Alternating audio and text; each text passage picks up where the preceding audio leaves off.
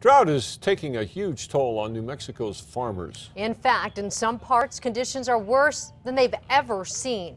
And the fate of this year's chili crop is now in the balance. News 13 pilot reporter Bob Martin shows us how bad it is. Here in the Hatch Valley, New Mexico's chili belt, the Rio Grande is just a river of sun-scorched dry sand. Been this way for 3 years.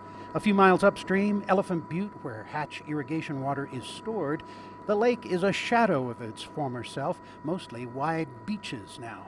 The smallest amount of water available for irrigation in almost 100 years. In about a month, the Butte will release a trickle for a few weeks for farmers, not the months of flow they need. We haven't had a rain here since about September last year. Jimmy Little is a third-generation farmer here. His chili fields are stunted and struggling.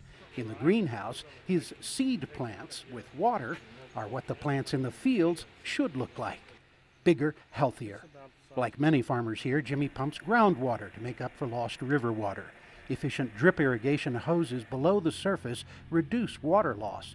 But the pumped groundwater from a rapidly falling water table is very salty, leaving a crusty residue, reducing productivity, possibly quality. All the growers are in the same boat I'm in, Everybody's having the same problem. It's impacting everyone. Even when the meager ration of water flows down the nearby irrigation ditches in June, they are just as parched as this dry riverbed. Experts say a lot of the water could be sucked up by the ditches. Little and others say there will be a chili crop this year, but this water shortage cannot be survived forever. Bob Martin, KRQE News 13 in the Hatch Valley. Farmers say as the water table goes down in the Hatch Valley, the concentrations of minerals in the groundwater goes up. They say what they need is good, clean surface water.